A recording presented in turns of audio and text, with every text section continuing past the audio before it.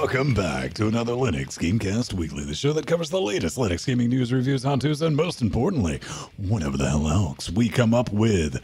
The latest version of Proton sounds amazing, and I promise that's going to make sense later, kids. And we're going to be talking about Epic's Steam competitor and the fact that it's live, but most importantly, why it's bad news for us, Linux gamers. Bearded Giant introduces the Linux First initiative. Laughs in Epic, and Valve continues to fuck with us, you know, as they do. There's another sale inbound, one which I will most certainly not care about missing, and Artifact is still a thing, and some people still play it, I guess. I'm surprised you're not addicted to that game.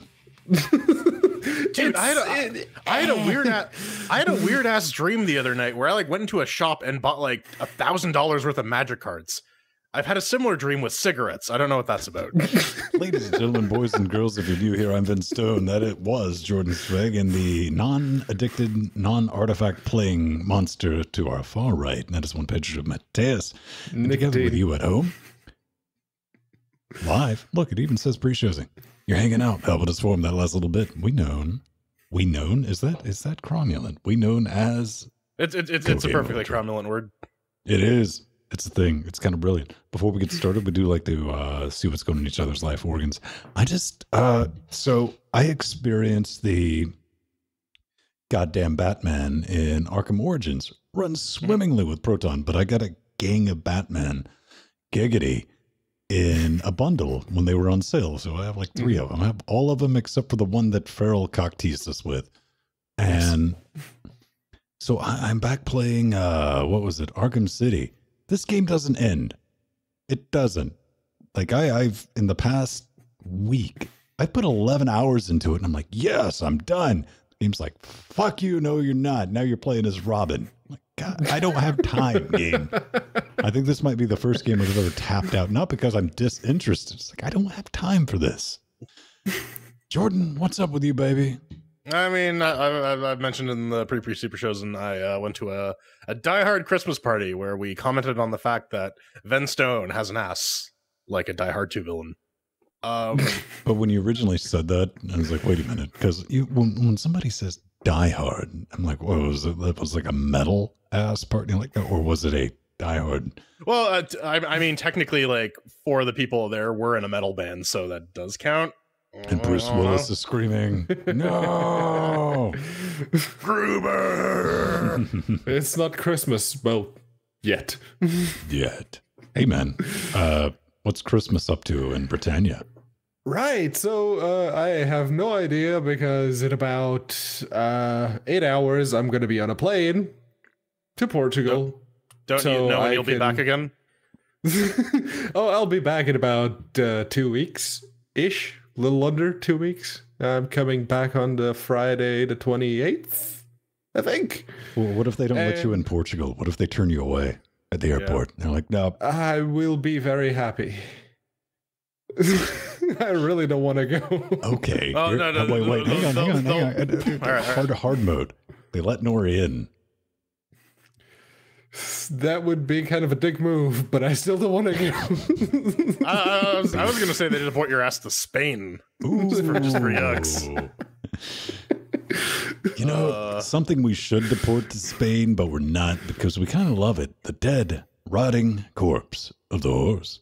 I don't think the Spanish Customs and Border Patrol Agency would allow us to ship a dead horse. I know in Canada it's illegal to drag it down Yonge Street on a Wednesday. It's the Steam Linux Update of the Week. Never gets old.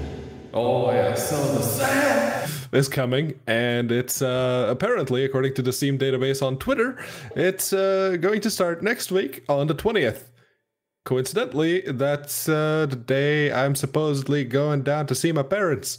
So, yeah, I'm totally going to miss this one or I might catch the tail end of that. But I really have nothing on my wish list that I must have. Hey, man, apparently it's like farting out mystery cards already.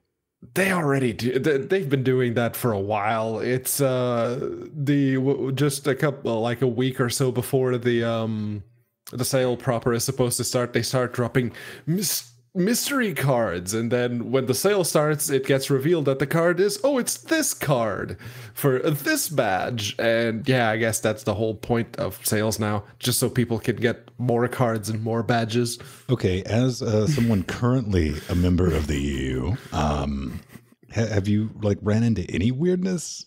Like if you buy something like in the UK, can you play it in Portugal and vice versa? Yes.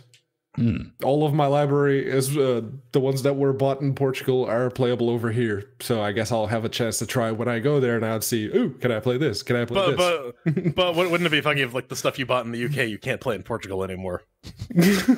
Yeah, that's what I'm gonna have to try. I think the only like the weirdest one was, hey Pedro, here's a copy of Mighty Number 9. Yes, which is region locked to the US, apparently. Digital goods, man. Digital goods. Had to VPN in to make that happen. Yep. I was like, what the actual hell? It really does seem like we just had a sale though, didn't we? Yeah, well, we did. We had the fall sale, I guess. Yeah. Like a month ago? Yeah. I think that's where I bought the goddamn Batmans. Yeah, I'm hoping that the Metal Gear Solids go on sale. I want to pick up Phantom Pain again because I bought it on PlayStation 4 and I gotta buy my. See, this is why I really like Steam, is because like I can buy the game once and play it on whatever computer I want. I don't have to go wait for the RPCS3 guys to invent RPCS4. Time will tell. So we got some Epic news, and it's not necessarily that good because like some Epic Store games are pushing back or scrapping their Steam release. That's right. Basically, that's code for Epic's giving developers money to get exclusives on the now launched Epic Store. And initially, I was like, well, man, you know, it's going to be a timed exclusive, or it's just going to be straight up exclusive. That's really not going to wait. These are from publishers and developers that have Linux. Fuck you, PC gamer. Oh, it was really bad too. So I'm a big fan of Supergiant games. I was a big fan of Transistor. Pyre was a little too weird for me. I like Bastion though. But they have their new game out, Hades, and they exclusively develop using FNA. Thanks to Ethan for all that good stuff. But because it's on the Epic Store, I don't get to play it because, number one, I gotta buy a Windows copy of a game that they're not gonna give me a Linux version of forever because we're gonna talk about that. The whole lack of open solutions on the Epic Store. But Jordan, no, quit hating on Epic. They released earlier this week. They said other OSs will be supported, and Android is totally Linux, you guys, right? Straight up open platforms. Straight up named every. I'm surprised they didn't. And Xenix. But man, no, they did not drop the L word in that announcement. They're like, we're not saying the L word. It's funny too because they're like going out of their way to not mention Linux, which we've gone out of our way to bring up before. Yeah, that 2019 roadmap, Control F, not you're gonna get anything. But hey, Discord's not having this business, man. Yesterday, I believe it was, or day before, Discord's like, oh yeah, well you because Epic's big push is we're gonna take less of a cut than Valve. And Discord's like, we're going to do it best. We're going to give a 90-10 split. And that was news. It's like, so come do the Discord thing. And to Discord's credit, I think it was yesterday, in one of the Reddit comments, one of the Discord developers, like, I went and checked the dude's post history. Yeah, dude's actually from Discord. He's like, yeah, we're 100% going to do Linux, but we got to make sure it works first. That's fair. But and maybe just because Proton's open source, they're just going to start cribbing Proton and like, oh yeah, we support Linux gaming too. I don't know. It's a thing that can happen. And yeah, a lot of this seems to be people don't want Valve to take their 30%. They want more of the cut, and that's all very well and good. But as far as competition is concerned, yes, Valve and Steam need some competition, but that competition needs to happen on Linux for me to give a damn. And it's just not. That's the thing. We are a captive market, right? Like there are a couple vendors who support us, but every time one of these new exciting stores happens, they're not stealing business from the Linux market. They don't want any of that. They just want that lucrative Fortnite money. Yeah. We get to see how this shakes out, man. It's Epic. I want to believe poster with Epic, but they've not done anything outside of like, well, we've made the source available for Unreal Engine 4, and they have included, we'll talk about that later. They are releasing some Linux specific updates. We'll see. Whatever. All right. So how many lights are there? So the new Counter-Strike Battle Royale Danger Zone thing came out a couple weeks ago, and lo and behold, people have been paying attention to what's been going on in the background. And in one of the maps, it is it's the black site map. Yeah, DZ black site. There's you've seen the meme. There's like the hotel room with 1, 2, and 3, and the 3 is on the ground for like the room numbers. And if you go into room number 2, you can actually get into room number 3, where there's a bunch of computers and they're beeping stuff, and it's a code. Someone because there are nerds on the internet who will crack every code ever. They determined that the message was, this was the triumph of making a note here, huge success. And all of a sudden it was like, Zom Portal 3, oh my god, it's happening. Ah! Of course, Valve steps in and is like, no, man, this was just an Easter egg. It's a joke. And in a way, I kind of feel a little bad, just a hair of sympathy, because you can't put Easter eggs and stuff anymore without people losing their goddamn mind. Man, I wish I could dry my tears in their pile of money, though. Yeah, it's better to quit while you're ahead, right? And it's not like Artifact blew anyone's mind, but more on that later. So Valve is just saying, yeah, no, this is a thing we did. It was very popular. So we're mentioning it. We're just mentioning it. Calm your tits. I don't know. The whole idea of there being other viable options for game stores goes away with Half-Life 3. Here it is. Steam exclusive, only available on Macintosh. Oh, dick move. But no, 100%. When I see stuff like this, it doesn't even register. I'm like, yeah, whatever. I mean, we probably all have like the red herring card from 2 years ago. Like, oh, this is a thing, and Valve's like, psych, and I'm like, quit being bored and doing stupid shit like this. Anyway, Proton, we got a new update, and along with this new update, 3.16 beta-5, we got 28 new games added, and just going through the notes, kind of looking at it, we got some audio stuff, and it does seem like they're starting to get some of that .NET stuff sorted out, which I'm like, all right, that'd be fun. Because I actually ran into this issue with the goddamn Batman, because it would not install with, because I think it defaults to Windows 10? 7, I think? Or 7? 7, yeah. That's the wide default. It couldn't get .NET installed with the game, so I had to change the prefix to Windows XP, install .NET, then change it back to Windows 10. Then it worked. So yeah, they need to get that sorted out, but audio stuff, man. What's up with that? Flibit's been to work. Yeah, as you know, Flibit was consumed by the Proton project. They're paying his bills now.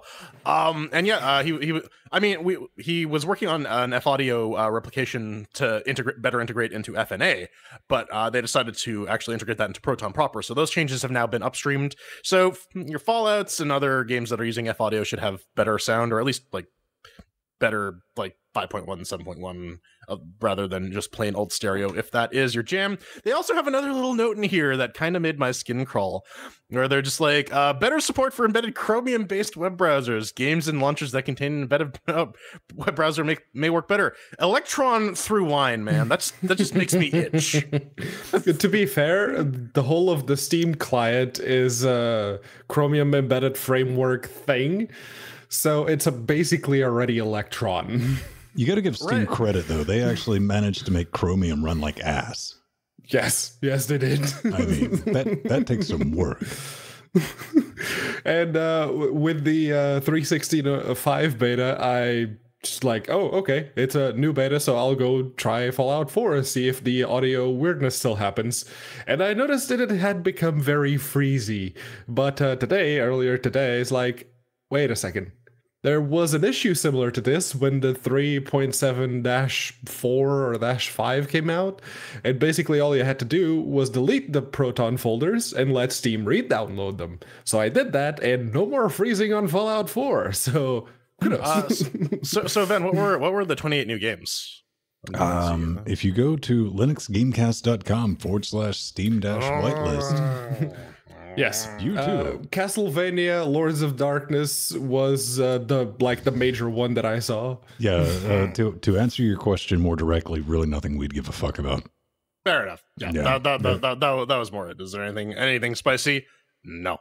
Artifact. Let's keep talking about that for reasons. How much does it cost? Well, it costs apparently, going by the numbers, doing a bit of a refresh because it keeps changing.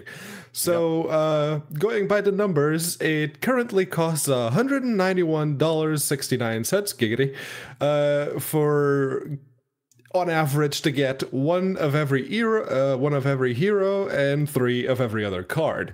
So basically, it's artifact. So you need to have 1 hero per lane, so you can spawn or you can cast spells of that color, and if you want to have all the heroes and 3, which is the max that you can have per deck per card, you need to pay in and around $200.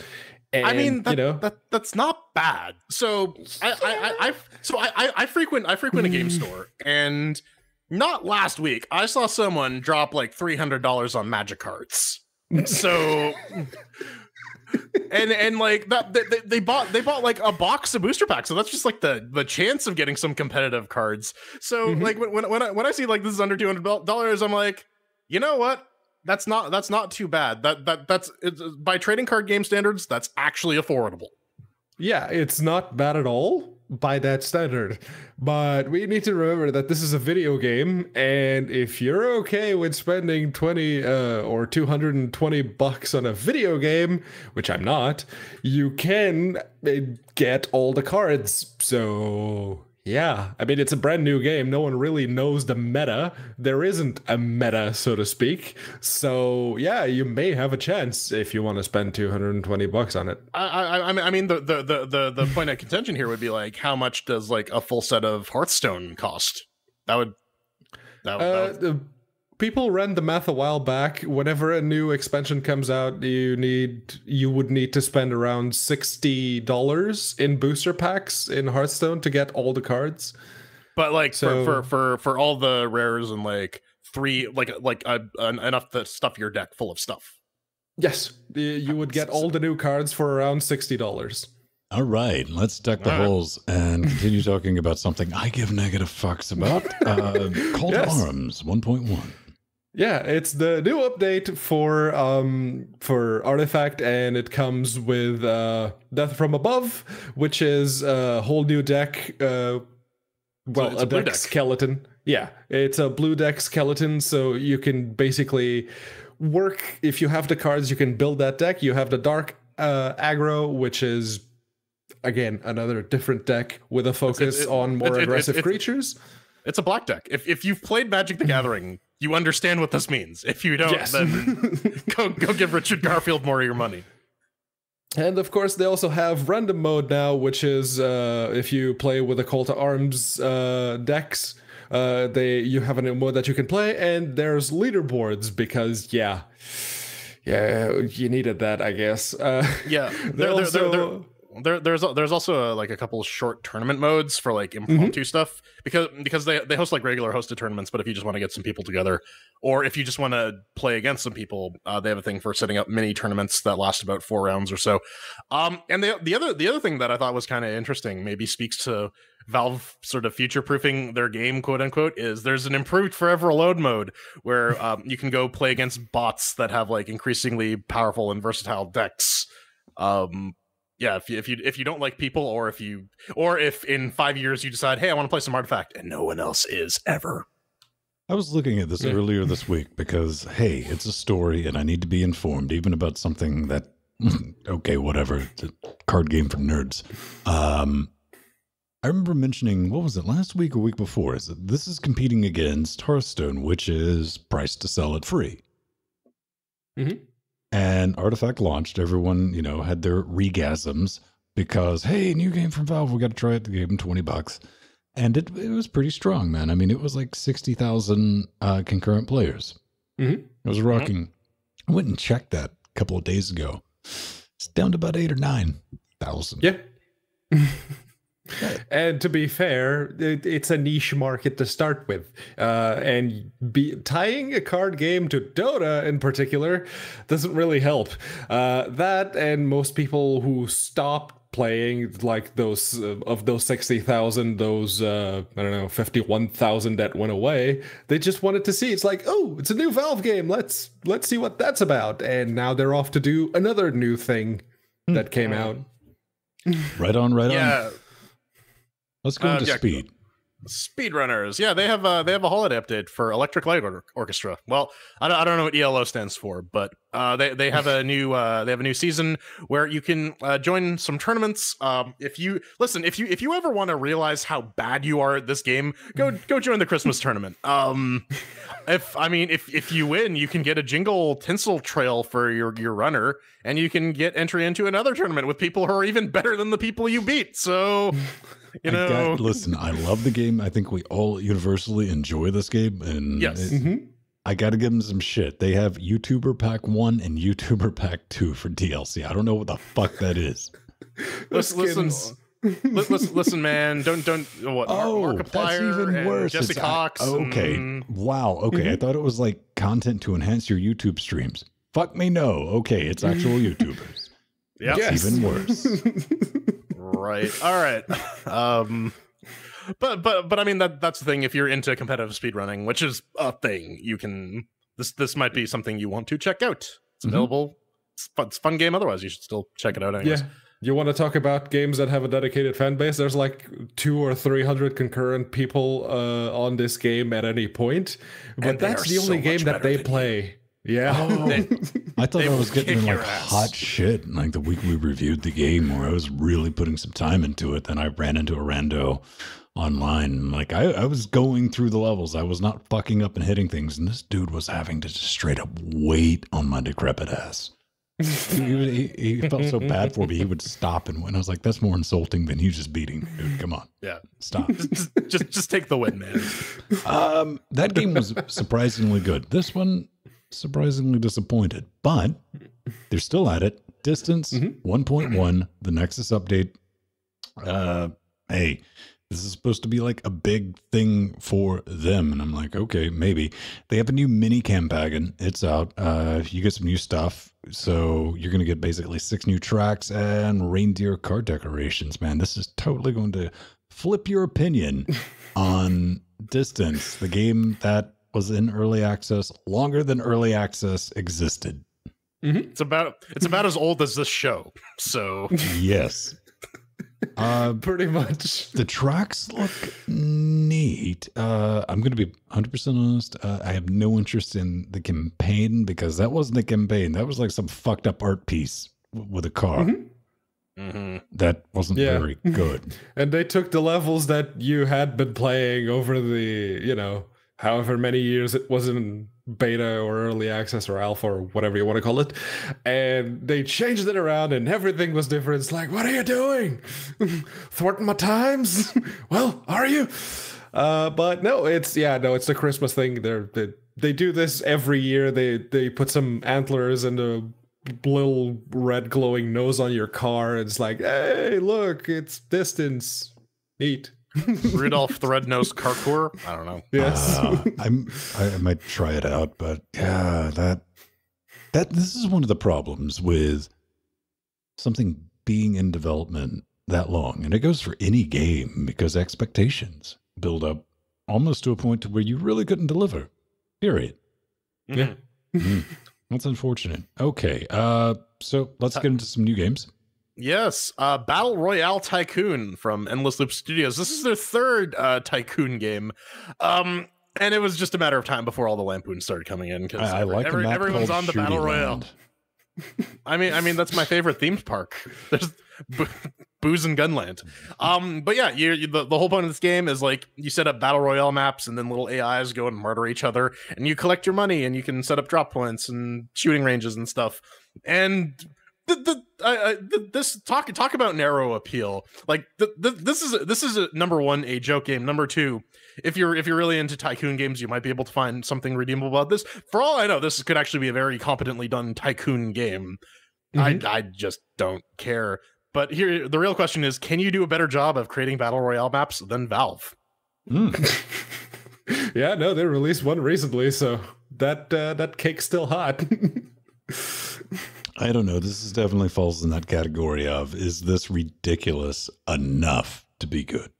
Yeah, it's still in early access, so they could add more things like distance cars and reindeers with guns. Theme park. It's just that the theme happens to be something that's very popular right now. Murder. The theme is murder. Simulator.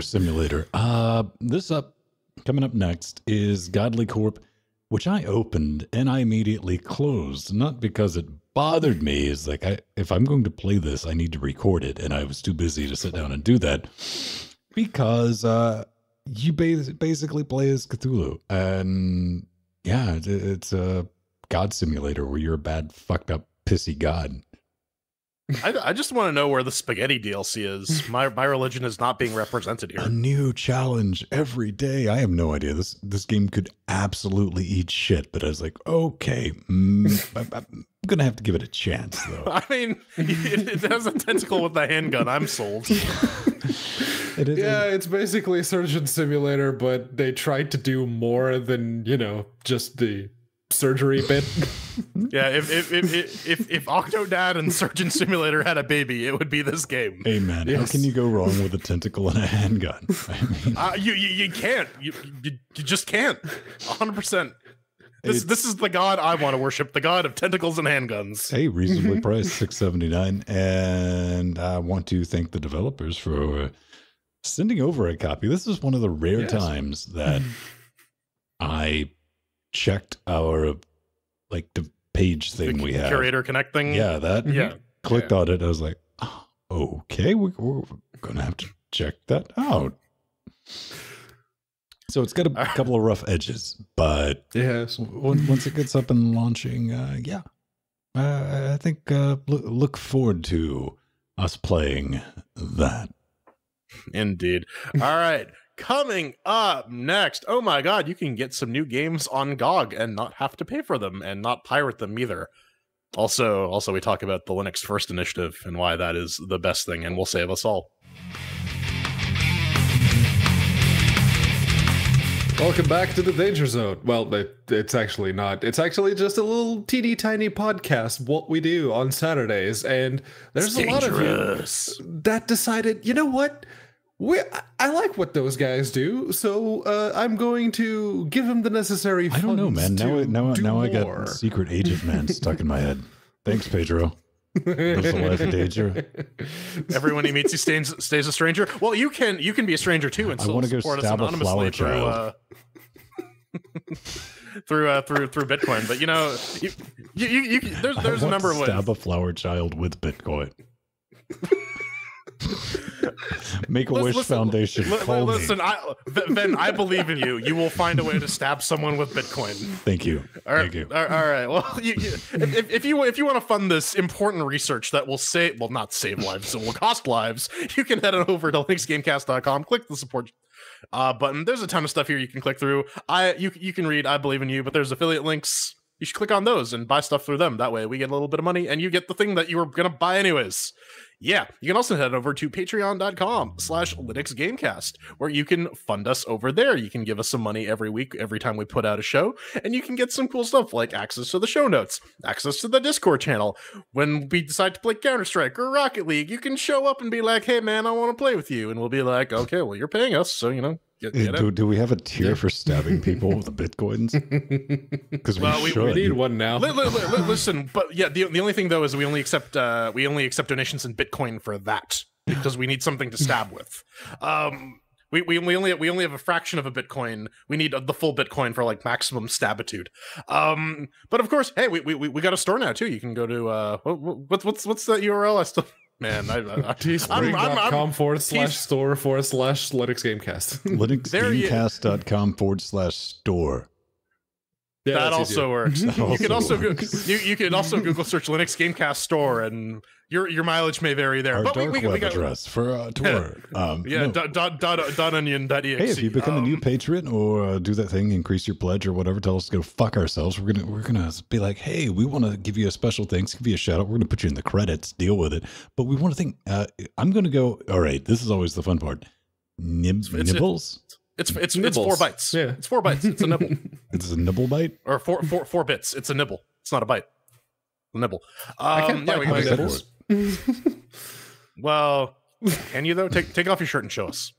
One of the crazy things you can also do, man, if you want to help stick our crazy little studio, our mad experiment, we're 3 people, insane people, with the ability to broadcast to your face organs. But if you pick up anything from our Amazon wish list, you end up on Frank's fuck wall. It's kind of terrifying. It's a horrible idea because I think we need the new fuck wall. I'm going to tell you why it's a horrible idea, Jordan. Do you know why? No. Because that fuck wall has not stabbed anybody with Bitcoin yet, and it's bothering me. Can you stab the fuck wall with Bitcoin? Challenge accepted. Next week, the fuck wall's just pelted with like 30 I'm right. trying to give This a isn't shout out. getting any All right, better. come on. All right. So, hey, you know him, you love him. He's in chat realm right now. Michael, you know him. Oh, it's so awesome. Except when he picks us up something with terms and conditions attached to it. Because one of the things we were thinking about picking up is I get what were they called? Camcorders? Yeah. Handy cams, camcorders. Yes. Yeah. Handy cams. And check it out, man. That shit showed up. Look at that. Oh, We're gonna get all pro. No, it's gonna actually put me to work because there's a gang of shit. I've been sitting there like, man, I want to do a thing on this. That doesn't involve like getting the USB 3 extension cables and running them out to and like setting shit up. Boom. That's the thing. Plus we can get out and about. Michael writes, Mike G, you know him, you love him. I hope the camcorder will capture some great footage in your future plans. Happy holidays. Hail Santa. Hail Santa to you too, Mike. However, I have 2 cards. Oh. The second one says, hopefully the Santa hat will fit Vin or Frank. You mother. I mean, Ven's got a skinny head, so that he'll fit most hats. I got a massive head. And if it was anybody else, Mike, I would have just recorded footage of me lighting this thing on fire. But since it's you, let's see if it fits my fucking head. oh, we're doing it. We're doing it live. Over the headphones. Over the headphones. That's hard mode. I don't know if we want to... I don't think this thing will fit my head, but there's no way it's getting over the headphones. All right. Drum roll, please. It fits. Ho, ho, ho. Ven is now a ho. Yes. Mazel tov. I feel violated. Nescadol. Next year in Jerusalem. Bad touch. Oh. All right. Let's get in some news. I'm feeling extra festive. Then there's some new games on GOG Connect. I can't think. My blood supply, brain, oxygen, something. No, we do. Just full of Christmas cheer. Yeah. We got a couple of new games. If you know about GOG Connect, you can hook this business up and it will sync with what you have in your Steam library. And if it has copies that you can actually own instead of just having a license to, they'll let you download them. And there's a bunch of Linux goodness on there. What did I end up getting? Abe's Odyssey and Shadowrun Dragonfall along with Trine on this round. I was kind of pleased with that.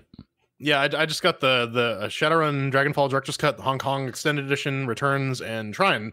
So now I have DRM free copies of all the Shadowrun games. They're actually really fun RPGs. So if you own them and play them, they're fun. The other ones here were Age of Wonders, and I Have No Mouth and I Must Scream is available on Linux. So if you're a big fan of existential horror, there you go. Yeah. No, I got. I already had. I have no mouth and I must scream. But yeah, I got Abe's Odyssey, the Shadowruns, and Trine, and also I checked today, and Age of Wonders 3 was also added to the list, which means that I have that on GOG now too. The one other thing, GOG, whenever they have a sale, they like to do like the free game, and which one was it? Full Throttle Remastered was free for a bit. So if it still is, you might want to go there. Let me check right quick. It Nope, was. I got a notification for a free game after it was like Dungeon Commander or something like that. Dungeon Accountant, something or other. Don't give them ideas. File your dungeon taxes this year. Dude, man, Dungeon Accountant Simulator will probably be up. I give it maybe a month. Anyway, we get some progress in Unity. Yes, Unity has a new update. This is for 2018.3. And of course, every time we get one of these massive sets of updates, we do the old Control F Linux. And that revealed that you can now edit your games using Visual Studio Code, a Microsoft product. There's a plugin for that. I've heard that it's an okay text editor, but so is VI. And the promise that the progressive light mapper that's currently available only in the Windows build will eventually make it to Windows and OS It might be the Santa hat with oxygen and blood and stuff, but I totally read that as cabbage collection control. Yeah. You know what? You should put the wizard robes on top of the Santa hat. For the chair acquisition. I'm going to stab you with a Bitcoin now. Bring it, Cupcake. All right. I got Dogecoin armor +3. Yeah. 2 mentions of Linux, and 1 is for Visual Studio Code. If I wasn't already halfway down, Bald Avenue, I'd be pulling my hair out right now. God damn it, Unity! Just give up and shave your head, man. Yeah, dude. Just let it go, man. Don't be that guy. I would totally be that guy if I got male pattern. Yeah. Yeah. No, I'll just go Chrome Dome. Why not? Gotta even out the tan on my scalp though, because it's pastier somehow. It would be shortly after I finally grew tired of doing some horribly bad comb over. Yeah. I think I would rock that. Well, I mean, would you go for the goatee and just rock the Heisenberg forever at more? I always said, man, if my hair ever falls out and does that, yeah, fuck it, I'm just gonna shave it. Fuck it, I don't care. Yeah. Mm-hmm. Whatever. All right. Well, let's talk about more Linux game development. This is from Bearded Giant Games, and he has announced the Linux First initiative. Well, as it turns out, Bearded Giant Games is just the one bearded giant, and so he just likes developing on Linux and has decided that Linux will be the first class citizen and Windows and OS 10 ports will come later. What does I mean, we've heard a couple other, there was another indie dev that was doing this as well. They're like, oh yeah, we're gonna release our game first on Linux, and it's all well and good, and it's nice to see that someone's stepping up and doing that, but unless you're developing exclusively on Godot or writing your own engine, it's a fairly hard ask, because Unity and UE4 builds of the development environment aren't feature complete. You can't even use the freaking asset store for Unreal Engine. Mm-hmm. And a lot of larger studios are still heavily leaning on DirectX for graphics input and sound. So it's nice that someone's trying to create some traction, but Linux as a whole has sort of failed to capture that game development market. And I think that is the thing, we've been saying this forever, that is the thing that will actually bring the games to the Linuxes. I'm all for devs getting more money. We've already mentioned this in the Steam segment, but yeah, no, that's not what they're doing is great. Supporting Linux is great. Treating Linux like a first-class citizen, it's awesome. That's better than what anyone else is doing. But you'll be hard-pressed to see me actually go anywhere besides Steam or maybe GOG if, the waxing gibbous is a particular shade of orange that time of month. Thank you, H.P. Lovecraft. Yes. And like me, there are many people who just can't be asked to go around each and every single developer's website to look for their games so they can buy them. Hell, console players, they get their games from the one online digital store. It's the platform holders. So this really won't be very effective in the short run, I feel like. I think consoles are a poor choice because the physical market still exists and it is significant, especially in the console space, definitely. Yes. Even though, like, literally when you buy your PlayStation 4 games, I've done this twice. You pop it in and then I got to download about 15 gigs of updates because that's what the word on this. I honestly, like, I know this is going to irritate some people, but almost 100% the 5th gen, the Xbox, whatever the fuck they want to call it, and the PS5, they will be diskless variants of those consoles, guaranteed. 100%. Makes sense. Or yeah, optical diskless. That just still gonna need like a flash drive or an SSD or something to store the stuff. Well, you bring up a really good point though, because there's motherfuckers that need the physical stuff. They need it. They need it hard, and a lot of titles that you can buy, you're just going to get a box with a redeemable code in it anyway. You're not even going to get a disc. Yeah, for consoles you still get discs, but yeah, it's completely useless the moment you pop it in. Like Jordan mentioned, you gotta download the updates, which is basically the full game anyway. So, I don't know. That's yeah, it's just splitting up the game sales at this point. I'm not entirely sure for a teeny tiny little developer that's gonna be a very good idea. Just saying. I don't know. Pulling it from Steam, I think, doing it hey man, I'm going to get a better cut if I do it myself and I deal with that, which is 100% fine. Feral does that. And I'm like, yo, just buy it directly from us, fam, and that'll be a thing. Or you can just get it from Steam or however. Making that option, just going all out. Cool story, bro. Yeah. All right. So, let's talk about a 2D mission-based space shooter based on the Battle for the Solar System space opera novel trilogy. And this is, it's the Battle for the Solar System, the Pandoran War. And it is a 2D shooter very similar to what you'd have like in olden games, like your Asteroids and your, what was the other one? Very similar? Damn it. I had it. I want to say Defender, but I don't think that's right. It's very close to that. But yeah, no, it's Asteroids, but with a story. My man, I know you're creeping. You're looking. You're like, hey man, who linked my GitHub page? Dude, you got to work on labeling these screenshots. All right, I'm just going to throw that out there. I'm not getting a whole lot of information from v0.6-not6.png. I'm going to take a look. I got to click on it. It's from 3 years ago. But yeah, like it compiles easily enough. It doesn't actually have too many dependencies. And yeah, like Pedro said, the gameplay is basically just Asteroids, but with other people shooting back at you. And apparently there's a story, there are missions. Yeah, it's available on GitHub. It's open source, so we got to give that a plug. I wanted to give it a mention. I mean, it's being updated. And one thing I really wanted to throw some love towards is all of the sound assets are from freesound.org. Nice, yeah. Nice. And it's all accredited, like right there on the GitHub page. That's something you don't normally see. So credit where credit is due. Indeed. Very good. 100%. All right. Hey, it's like that version of the game on Steam, except it doesn't crash. Yes. This is the example of like a community-supported shooter that actually works. And it has worked for many years. All right. They got a couple of new things. So this is basically aliens versus humans. You play as little fucking aliens, run around, blow, boom, boom, boom. It's fun. I remember when years ago, this thing was a motherfucker. I had to make a how-to video on how to get this game compiled and running. How times have changed.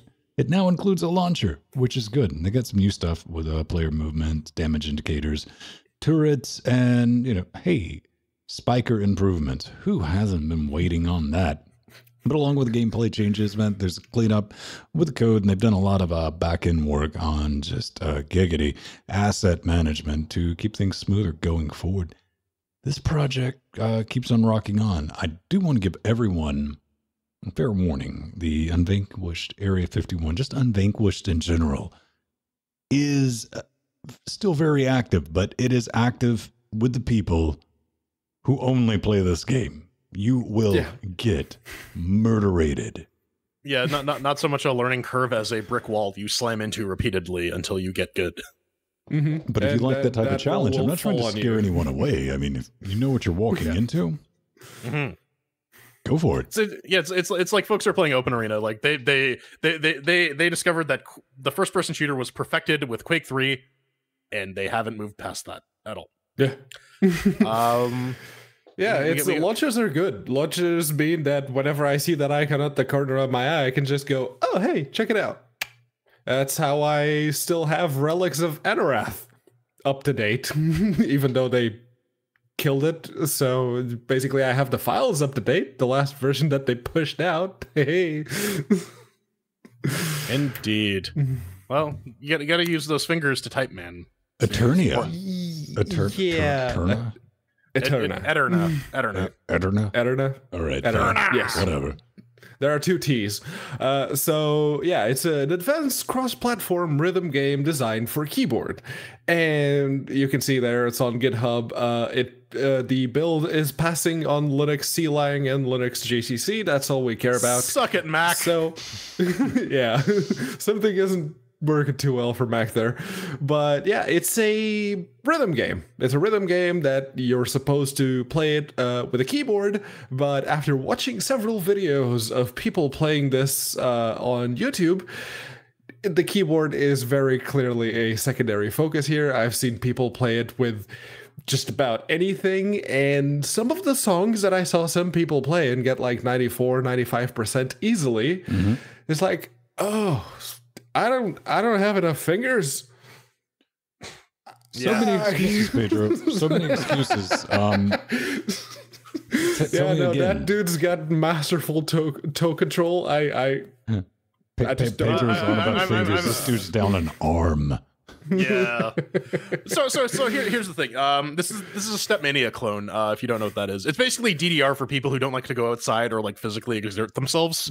And actually the Pulse Audio application sync is actually called Stepmania. Again, Ben, you mentioned that they provide Fedora compile instructions, but this is one of those situations where I've built enough stuff on this box that I didn't actually have to install anything, which is always nice.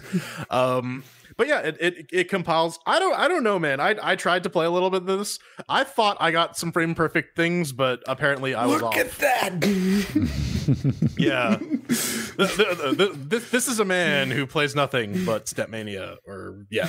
He has clearly eaten the correct amount of chicken wings. Seriously, like this is a commercial for Adderall, right? Yeah.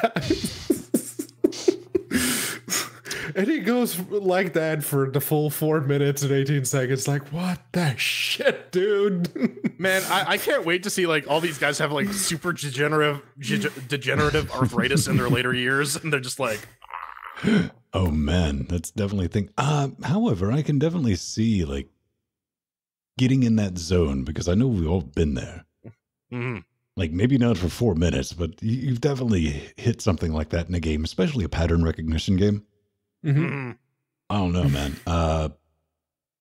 But yeah, I could. Did you ever play DDR, Pedro? Did they invent that in Portugal? There were like arcade type of situations that had DDR machines. Yes, I think I played it a whole of once. I just imagine like a knockoff version. It's like DDR and pirates and DD. See? Man, I don't know. It's just like, you know, what, Dance Comunista? I don't know. The C as in yes. S-I. Never mind. Deep cuts, man. Deep cuts. That was the joke, okay? Deep cuts. It wasn't a very good one, Pedro. Coming up next, we take a look at an adventure game from Night School Studio about teenage drama, and we tell you why we love teenage drama. So much drama.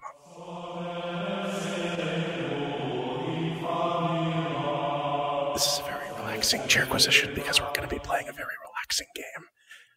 This chairquisition, for those of you who don't know, is where we take a game and we tell you if it works, how it performs, how it controls, and how graphical fidelity it is. And then we also tell you how we feel about it, if we had fun. Scale from 1 to 4 chairs. I can't do this anymore. No, I was just about to say no one's going to notice, because once I get done processing this tomorrow, it's all going to be at the same volume. Damn it, Ben. You gotta ruin all my fun all the time. We're throwing chairs at Oxenfree. It's from Night School Studios. It's built on its own engine. What is it? Oxenfree is a supernatural Unity. thriller. Is it? Gotta be Unity. It smells like Unity. Yes. All right, I'm just reading the thing off the show notes. So whatever. It's the Oxenfree Unity. It's the Oxenfree Unity engine. Oxenfree.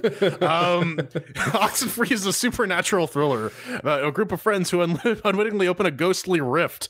You are Alex, and you've brought your new stepbrother Jonas to a Pornhub. I mean, to an overnight island party gone horribly wrong.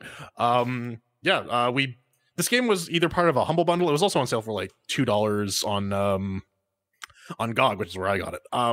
But anyways, let's talk about how it runs on Ubuntu. Ben Stone. Hey, beautiful people, check this out.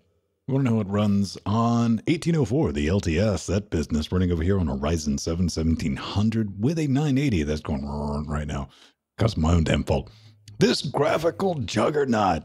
Can it do the UHD? That's what I tested at 3840 by 2160. First, I should say it launches, no issues. Did it full screen windowed, couldn't get it to crash, didn't have a problem.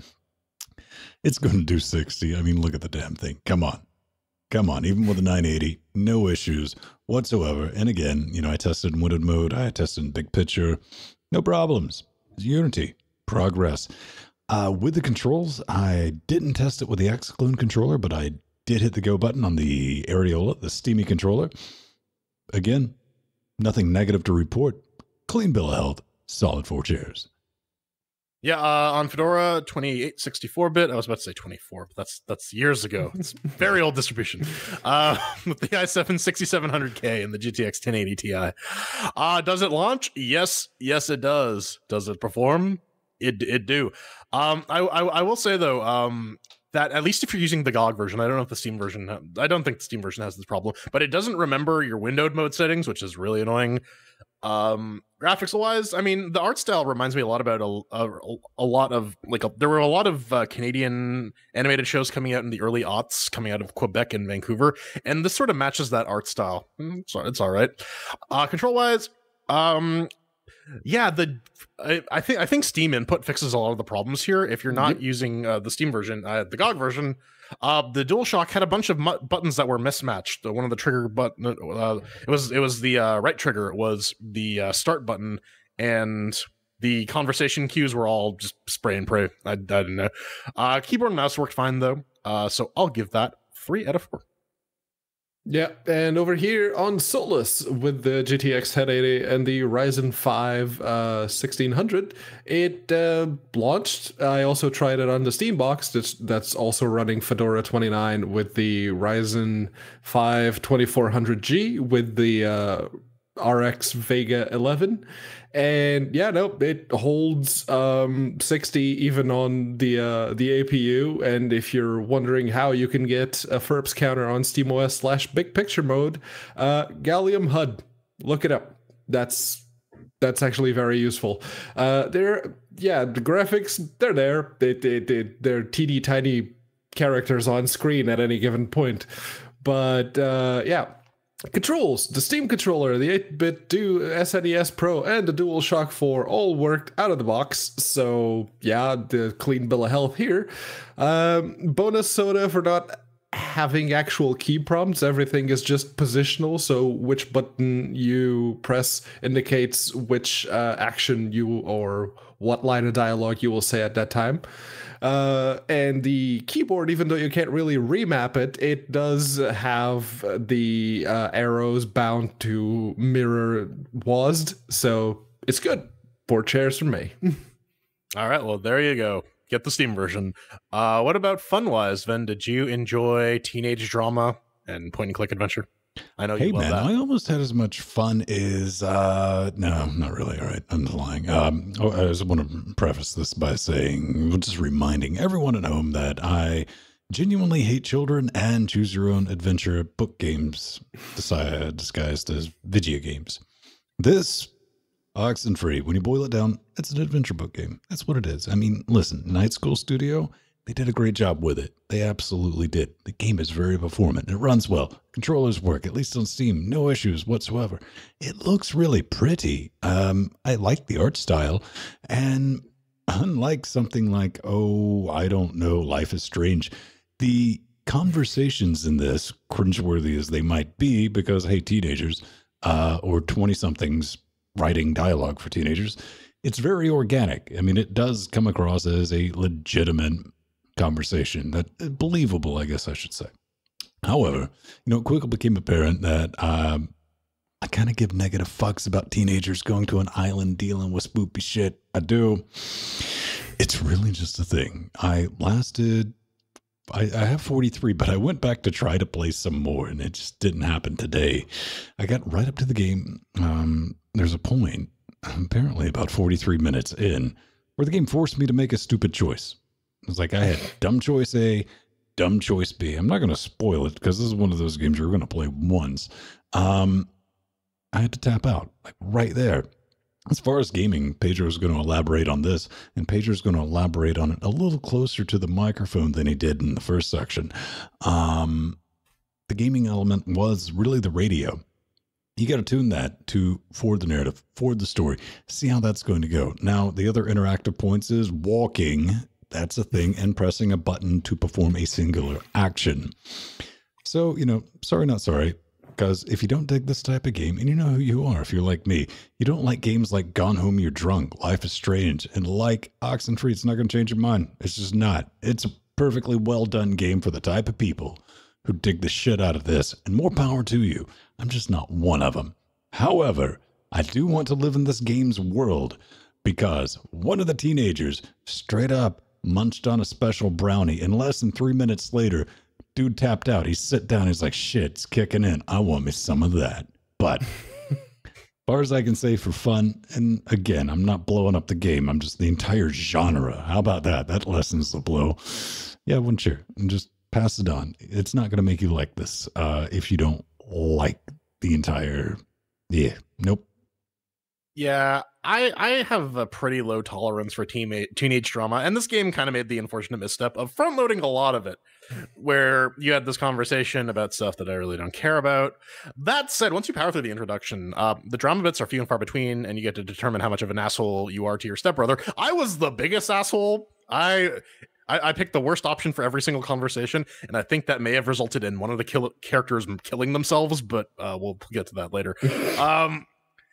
However, I am a sucker for a good mystery, and Oxenfree has a decent one. There are lots of little scraps of information everywhere, and it's fun for me to try and put it together and figure out what's going on. It seems straightforward, but maybe it isn't. I don't know. Is it aliens? Is it Cthulhu? Is it ghosts? We don't know. And the gameplay elements are a little lacking, though. I mean, like this is clearly like a descendant from like King's Quest sort of text parsing adventure games, that sort of thing, and they try to spice it up with, like, there's the radio element, which basically boils down to making very broad sweeps with your mouse until you find the crackly static thing, and then figuring out what the specific position on the dial is to advance the plot. And I really, really, really wish that you had a run button in this, because you do have to kind of explore a little bit, and the walking is just painfully slow. Oh my god. All in all, I mean, if you like FMV games or mysteries, you might get something out of it. Like Ven said, the dialogue is like not fucking super cringy teenage drama written by 50-year-olds who don't understand how teenagers talk, and there's a certain lack of profanity which kind of removes the genuine nature of the conversation for a given teenager. But I mean, like, here's the thing: the game does the stupid thing where, like, oh no, there's clearly a killer in the woods. Let's go take a shower in the woods with our forest shower. But like, it's well done. I might be tempted to go back and finish it just because I want to know what's happening. It has a decent enough plot hook to keep me invested. I'll give it 2 cheers. It's solid.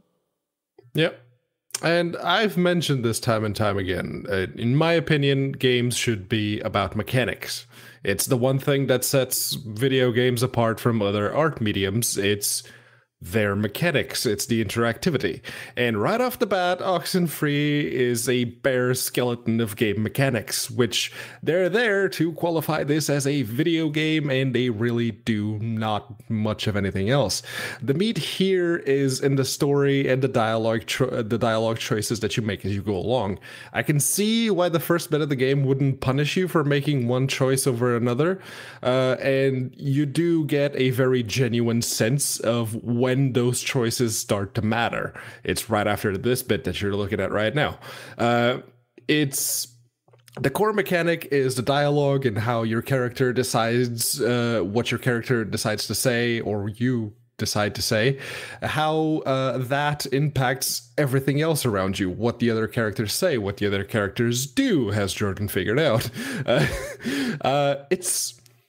I've always had trouble, even when I was a teenager, I had trouble relating to teenagers in the real world, and I really couldn't muster the effort to care about these virtual ones. Now, I'm with Ven and Jordan on this one, because the dialogue here isn't as terrible as Life is Strange, but it's still teenage dialogue, accurate as it may be.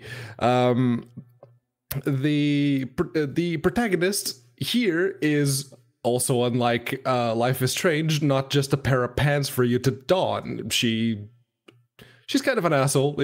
Every single choice that you get, she drops so much sarcasm, it's actually kind of insane. But I play video games for what they can show me, not for what they can tell me. And this is a game about telling. There's a whole lot of telling rather than showing in Oxenfree.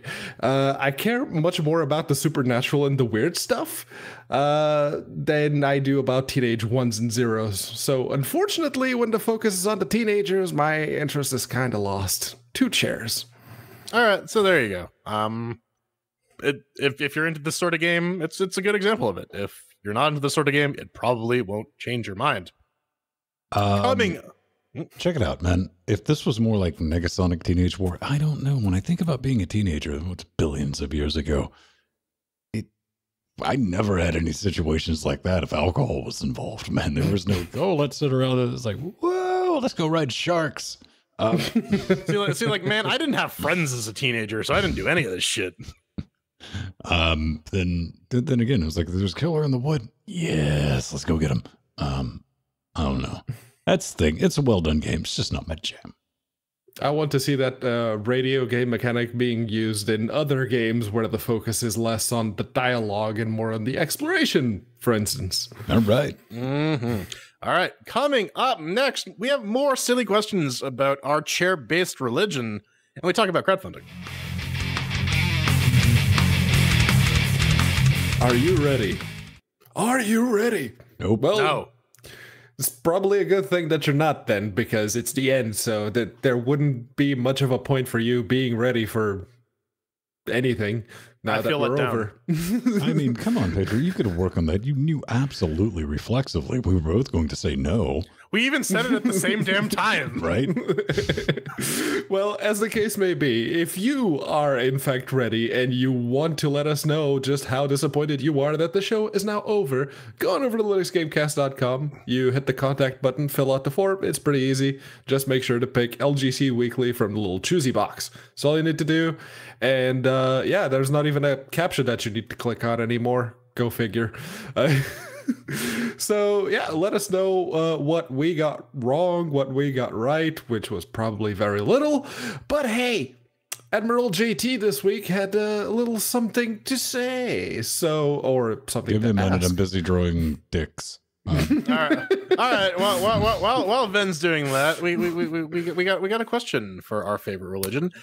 I bought many games before ditching Windows in favor of Linux that couldn't be played until now, thanks to the Mage of Proton Magic. I misread that. Does buying DLCs for these games count as a heretic purchase? Dodged a fucking spit take right there, kids. Also, do heretic purchases roll over year to year like vacation days? I haven't made one in 10 years and I've been using Linux. Thanks for the shows. I'm glad I can support you guys. I'm looking forward to the merch run. Keep up the good work. So let's clarify this real quick. You get 5.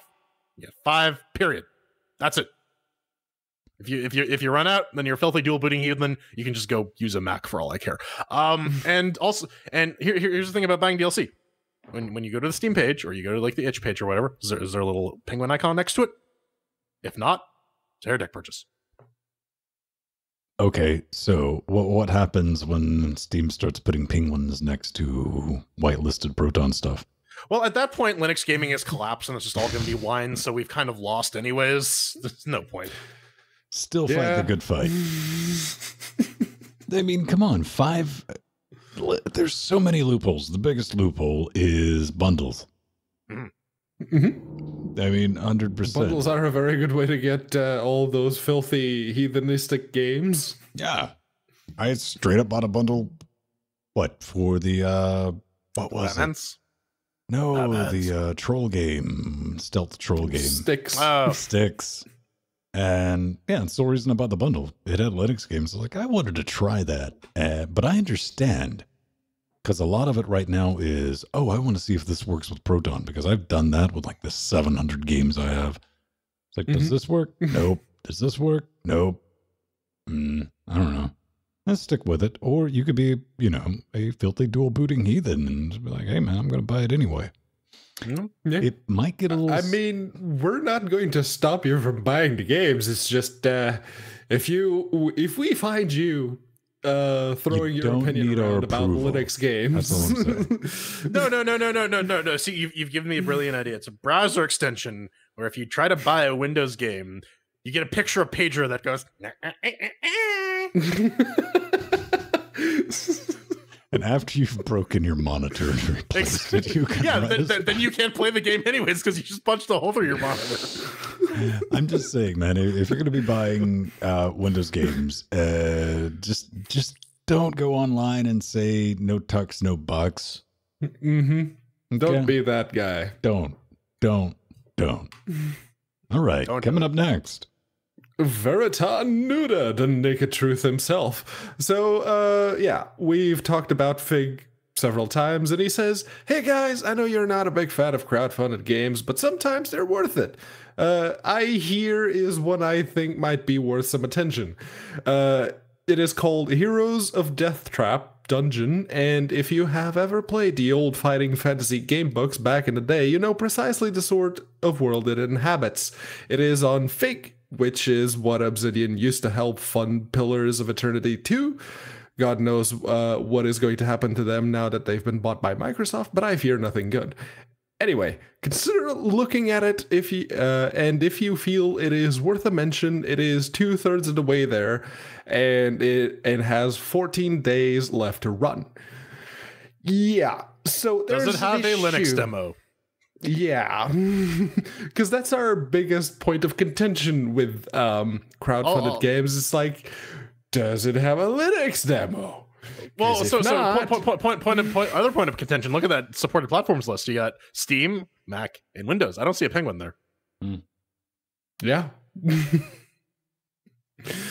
So we need something to come out of Fig for Linux that isn't, that Fortnite ripoff. Or Pillars of Eternity 2, which is available on Linux. Yeah, no, Pillars of Eternity 2 is good.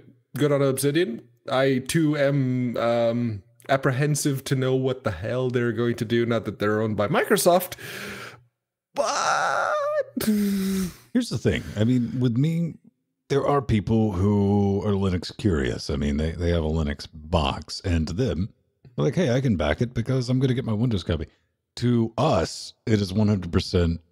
if this shit doesn't run under wine, I'm not going to go out and drop 120 wet stinky caches on a fucking license to play a video game. Also, it's Fig. I thought, I don't think any of us have been a huge fan of Fig. We're all willing to give him a chance. Yes. I think right up to the point, Crazy Justice rolled out. Yes.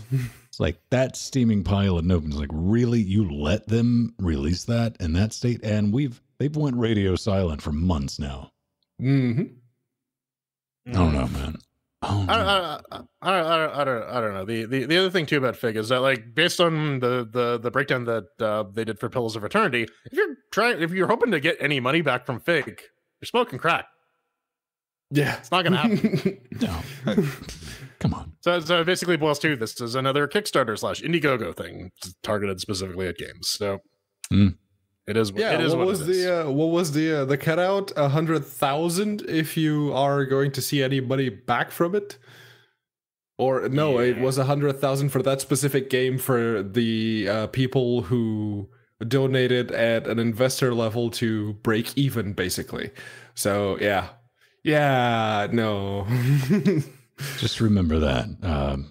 We now play our first battle royale game in Linux. Counter-Strike. Yes. Let that sink in, because Valve. On that bombshell, we gotta cue the music and get the fuck up out of here, people. If you want to get a hold of me, at Vinstone on Twitter. I'm at Old Man Vin, I think, on Mastodon, which works. It's a thing, man. It's the new hotness. I'm Jordan Swung. You can find me whispering in people's ears and mistaking words for other words at The Burning Fool on Twitter, plus Jordan Swung on Google Plus until April, until there's another data leak, and at Frojo at mass.linuxgamecast.com. And you won't be able to find me online for the coming weeks very much, but hey, you can always drop me a line on Twitter at not at LinuxGameCast. That's fine. Unaccounted for.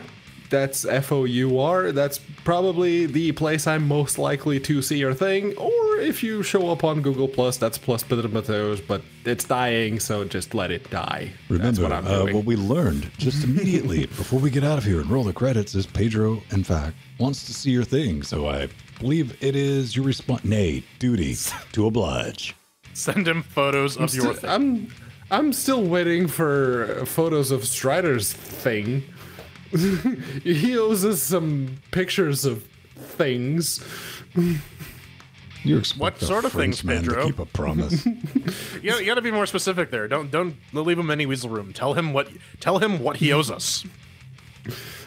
Oh, he knows. He knows. What about the rest of the audience, Pedro? Secrets aren't good. They're not healthy. A secret. It's been all over Discord.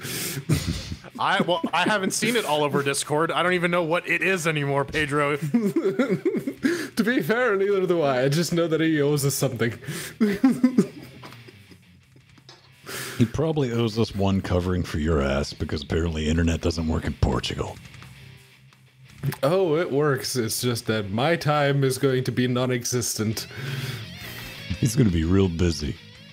I mean, because Portugal is a black hole, right? So, like, time will cease to exist the closer Pedro gets to the event horizon. Busy tiptoeing around the fact that my parents aren't technically, married anymore, and having to appease both sides of the family, and basically having to do that for Nori's parents too. So, oh shit! Real talk, man. Family drama. That's what Linux Gamecast needs. I don't know. Hey man, you brought it up. What it really sounded like to me is that Pedro needs a distraction.